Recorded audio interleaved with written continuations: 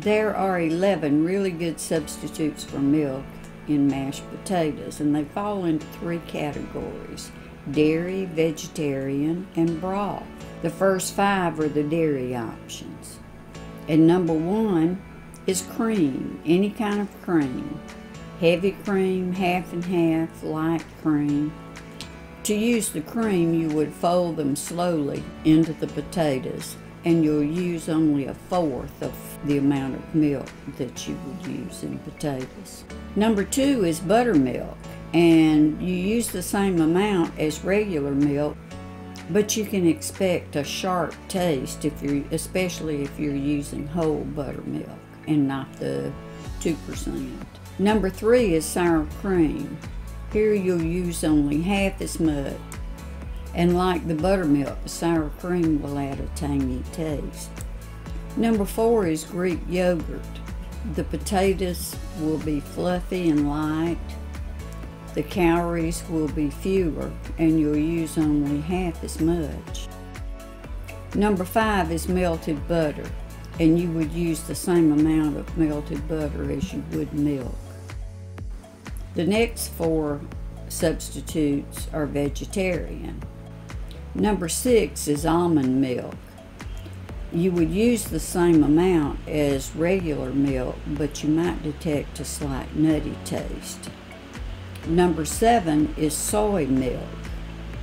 Here again, you would use the same amount, but you might want to add a little vegan butter to make a richer flavor. Number 8 is coconut milk. You need to add it slowly to the potato.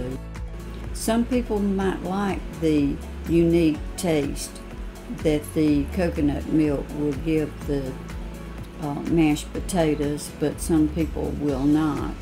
You may want to dilute the coconut milk by adding half of some other type of milk. Number 9 is vegan butter, and that would be for the vegan dieters. The last 2 options are broth. Number 10 would be vegetable broth.